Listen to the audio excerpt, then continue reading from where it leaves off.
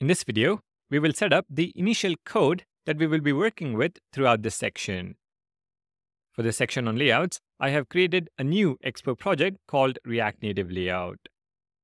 For step 1, let's create a reusable box component. Within the project folder, create a new folder called Components. Inside the Components folder, create a new file called box.js. Now, let's define the box custom component that will utilize the view and text core components along with the style sheet API for styling. Start by importing the required components and APIs. View, text, and style sheet from React Native. Next, default export a function called box. For the JSX, return the view component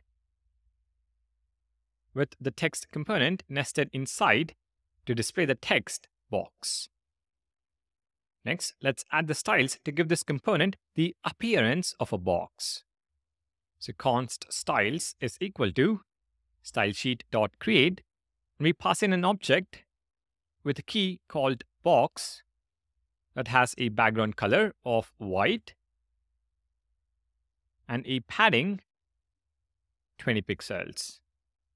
Also going to add another key, text, with font size 24, font weight, bold, and text align center. On the view component, specify style is equal to styles.box, and on the text component, style is equal to styles.text. With this, our box component is now ready. In this section, the box component will act as a flex item within a flex container. Speaking of flex container, let's define it in app.js. For step 2, let's begin by making some changes in app.js. Remove the status bar import, the text component import, and clear the contents within the view component in the JSX. As for the container styles, remove all the properties. Finally, import the box component at the top and include it in the JSX. If we now take a look at the devices, we see our box component on an Android device, but not iPhone. And this is because the box text is hidden behind the notch. To fix this, on the container styles, add a top margin. We should now see the box text on both the devices. However, the UI doesn't look appealing, and it is difficult to identify where the container is and where the box is. Let's go back to VS Code and make some changes. For step 3, let's add 2 props to the box component: children and style.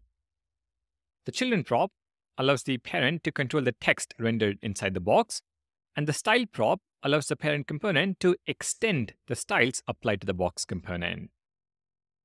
Now, instead of rendering the text box, let's render the children prop.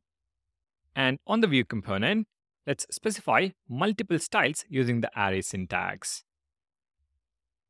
So styles.box, style. I'm also going to add a white font color to the text component. Back in app.js, I'm going to add 7 items within the container. Copy and paste.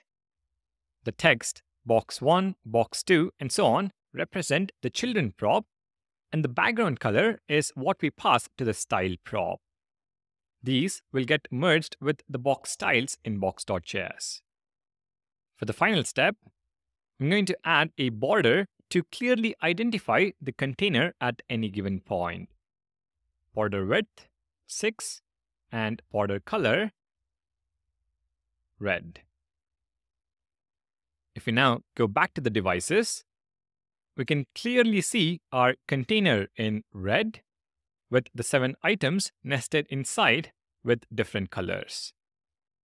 We are now ready to start learning about the different properties in Flexbox.